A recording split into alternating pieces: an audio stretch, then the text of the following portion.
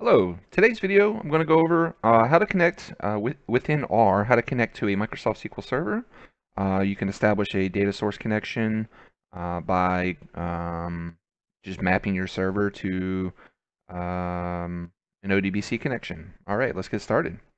So first off, what you're going to want to do is type in your search. If you're on Windows 10, we'll do administrative tools. If not, I believe on Windows 7 you can search that in the control panel. We're going to bring up our administrative tools. We're going to go to ODBC data sources 32-bit.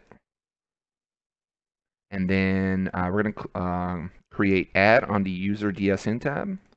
Add. And we're going to select all the way at the bottom SQL Server. We'll hit finish. We're going to give this a name. And this name is what you are going to invoke in your R script.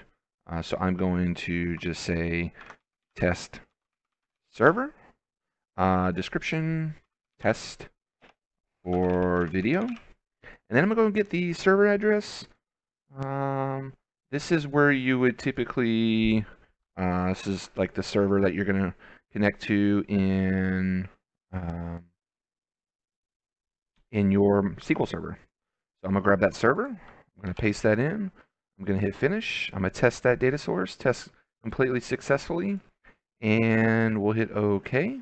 And then I'm going to go over to my R. So I have a script here where I already have my server mapped to SQL Server. But just for the purposes of this video, we'll do, I believe I named it test server. And it is case sensitive, so you need to make sure that what you have here in the name is being invoked here. And this is using the library within R, RODBC. I'm going to run this. You can see it was successful. I'll go ahead and run a query into my SQL Server, getting a table, and you can see it's already outputting the data into a data frame. And there we go. All right, if you have any questions or comments, feel free to put them down below. Thanks for watching the video.